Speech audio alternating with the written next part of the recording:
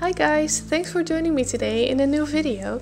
So today's video is actually going to be a little tutorial and I'm going to show you how I build up the layers when I draw realistic fur with pastel pencils. So I'm listing all the materials I use below, so you can find that there. I start off with a base layer of a dark color, which is usually a color that is darker than the actual hairs. So I chose a dark brown. And for this demo I didn't really have a specific animal in mind, so I just demonstrate the steps I usually take when I draw fur. So after I laid down the base layer, I blended it out a bit, and now I'm taking a terracotta like color and I begin drawing the individual hairs on top. But I do make sure to make the base color show through a bit.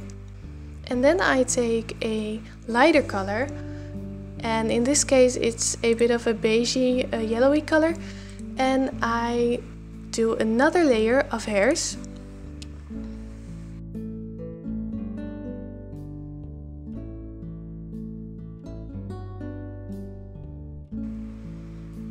And when that's finished, I take a black and I begin darkening up some of the spaces in between the hairs, just to give it a bit of extra depth.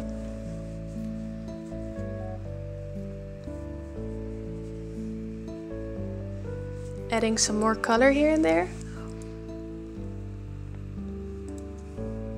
And then I take the lightest color, which is in this case a white, and I add some final highlights here and there. And this really gives it that 3D effect.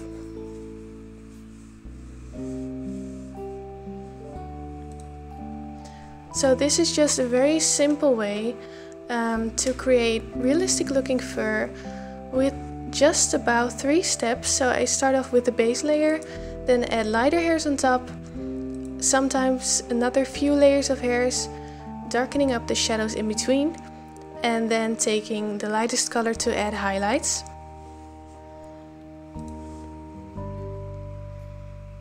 And that is basically it. So if you enjoyed it, please let me know what you think of it. Let me know if you want to see more little tutorials like this.